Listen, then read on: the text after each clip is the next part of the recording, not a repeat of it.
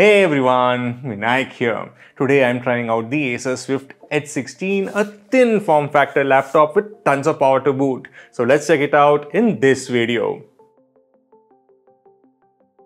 This is the Acer Swift Edge 16, a thin and light laptop equipped with the AMD Ryzen 7 7840U CPU and the AMD Radeon 780M GPU. The laptop also has AMD's AI features, which we will take a look at in a bit. As I said earlier, in the CPU department we have the 7840U, which is from the 7040 processor family and consists of 25.4 billion transistors packed within. The CPU has a boost frequency of 5.1 GHz and a base frequency of 3.3 GHz.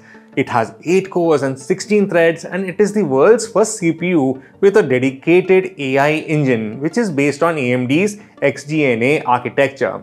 The CPU uses AMD's Zen 4 architecture with a 4nm manufacturing process. The integrated GPU is the Radeon 780M, which uses the RDNA 3 architecture with up to 12 compute units, delivers enough performance to play PC games in full HD.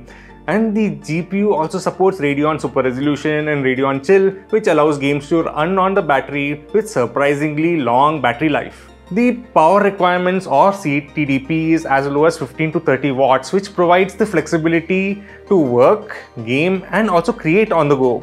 And this laptop is really energy efficient. The laptop displays this gorgeous Cinecrystal 16-inch 3200 by 2000 WQXGA Plus OLED panel. Max brightness is 400 nits, which is decent for the indoors.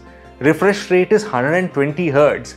And RAM we have 16 GB and storage we have 512 GB.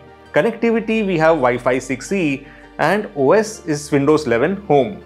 Acer uses a thin aluminum alloy for the Swift Edge 16's enclosure. It feels so light, it's easy to carry around in one hand.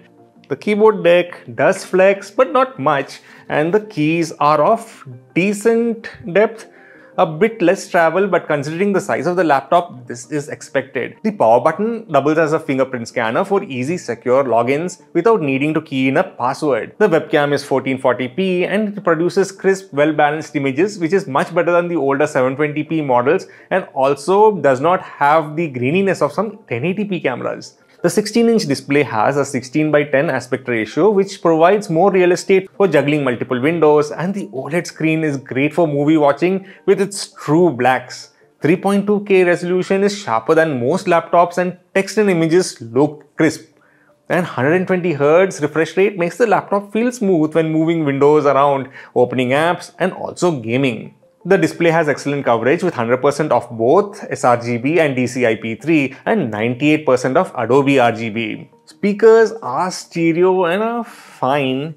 And ports wise, we have a pair of USB-C ports on the left side along with an HDMI port and a USB-A port. On the right, we have another USB-A port, an audio jack and a micro SD card slot. And this USB-C port with the power marking is used to charge the laptop using the 65-watt USB-C charger provided. Checking out the AI features on the laptop, let's try out Microsoft Studio FX. These features are directly built into Windows 11 and are only available on CPUs that feature the AI engine. And features available are eye contact. So this is so cool. This is how it looks when the feature is off, but turn the feature on and my eyes look at the camera even if I'm looking down. Automatic framing. This is another cool feature where the camera keeps you in the center of the frame. It does zoom in to have some wiggle space, but I could be moving a bit to the left or the right or up or down and I'm in the center of the frame. This is also helpful if you walk around while on a call. I do have this habit. Background effects, we have the background blur. If you have a lot of stuff behind you or just want to maintain your privacy, we can enable background blur, and we have two types. Standard blur, which blurs out the background objects and keeps you in focus, and portrait blur, which applies a light blur which helps you pop out, keeping you in focus. The NPU or Neural Processing Unit with its unique spatial architecture can run multiple AI workloads simultaneously, such as the video effects that I'm just showcasing, and it can also run a chatbot on the side, also an image categorizer, everything together.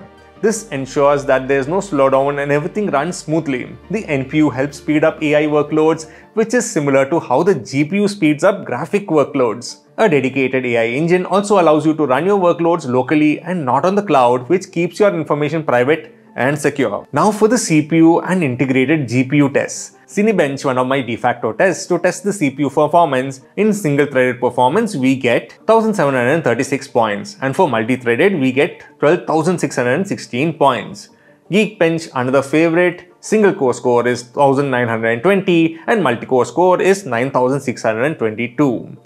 PC Mark from the makers of 3D Mark, productivity tests get a score of 10,837, gaming tests we get 5,681, digital content creation we get 8,321, photo editing is at 12,619, and video editing we get a score of 5,604. Blender 3.5.0 BMW scene, time to complete the render, it took 200 seconds. Classroom scene, time to complete is 442 seconds.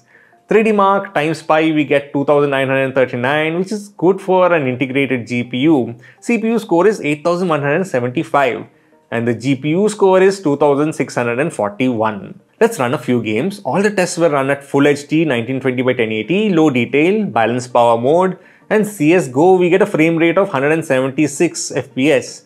Metro Exodus we get a frame rate of 74 FPS. F1 2021 we get a frame rate of 71. League of Legends we get 262 FPS, Shadow of the Tomb Raider we get 38 FPS. Not bad for a thin and light, and running these games still enables great battery life thanks to the integrated 780M GPU.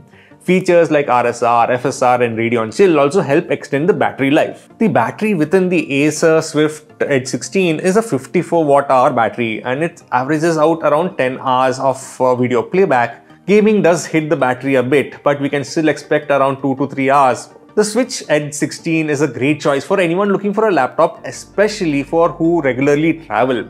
It's thin and light, and the battery life allows it to run for 7 to 10 hours for document office work, for video streaming. Gaming is not recommended, but the laptop can game a little, but is recommended to be plugged in when doing so. Equipped with the Ryzen 7 7840U and RDNA 3 graphics, the Acer Swift Edge 16 sets a new bar for ultra-thin mobile performance. And with the AMD Ryzen AI built in, it enables a plethora of features for work and also play. If you travel a lot, the Swift Edge 16 is a worthy choice. Did you like the AMD Ryzen AI features and would you pick up a 7040 series laptop for the same? Make sure to comment below. Also make sure to like, subscribe and hit the notification bell to be notified when new videos are added. Thank you for watching and see you all next time.